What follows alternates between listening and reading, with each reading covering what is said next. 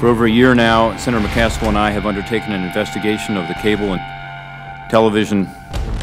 satellite television industry.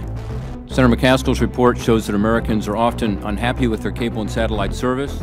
5 companies here today provide video services to more than half of all American households. They enable more than 71 million subscribers and their families to receive news, entertainment, and other programs. And while we may love watching our shows, we don't love our cable and satellite bills.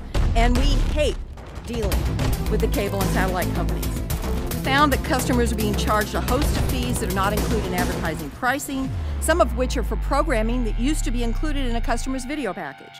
Right now, 99% of cable and satellite TV customers rent set-top boxes from their providers.